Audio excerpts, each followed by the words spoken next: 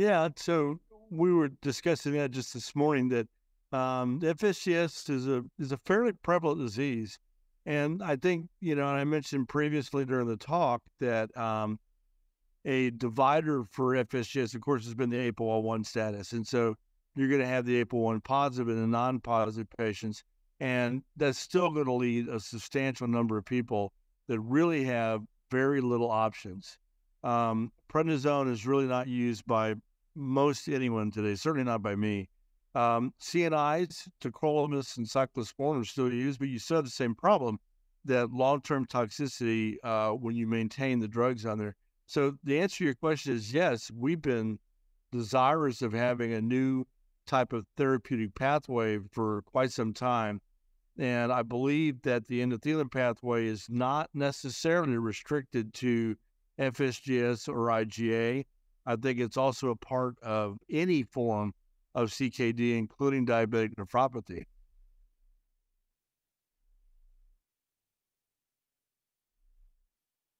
Yeah. So what they were able to demonstrate in the DUPLEX trial is that they had a substantial reduction in proteinuria above what you get with maximal RAS blockade.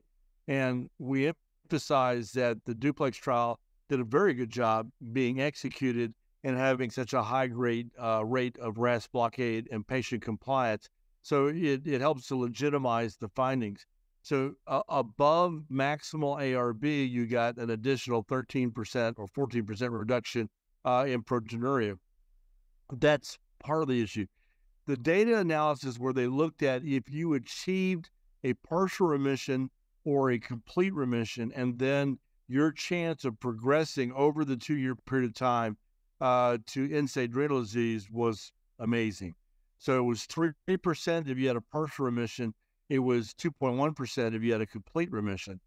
Now, those numbers seem to be similar, but there's a really important point behind that, which is that even a partial reduction in proteinuria has resulted in a profound reduction in the risk of progression of renal disease.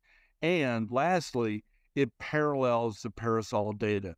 And so from my standpoint, I think this will be a significant weapon in the argument to change the accepted clinical endpoints for drug development. I suspect the drug development in FSGS will explode if that ruling goes in through by the FDA.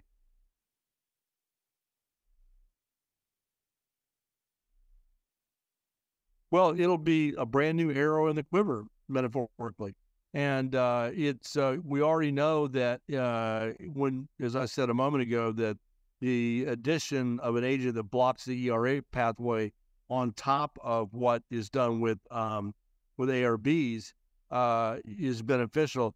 But in the real world of CKD management, you'll have all the other players there, as well as mineralocorticoid antagonists, which I'm a big believer in, of course, the SGLT2s, and now the GLP-1s are coming into it. And so what that collectively means is with these other agents, you can be looking at substantially slow rates of decline. So, for example, in most diabetic trials done with ARBs, the average decline in GFR is between 6 to 7 mils per minute per year.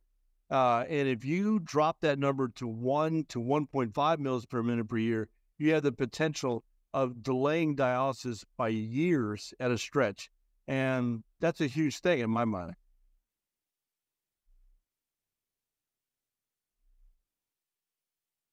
So I think, as I've said to a lot of people, that the ERAs are going to be a new foundation stone, if you will, part of the triad of therapies for CKD, whether it be FSGS or IgA.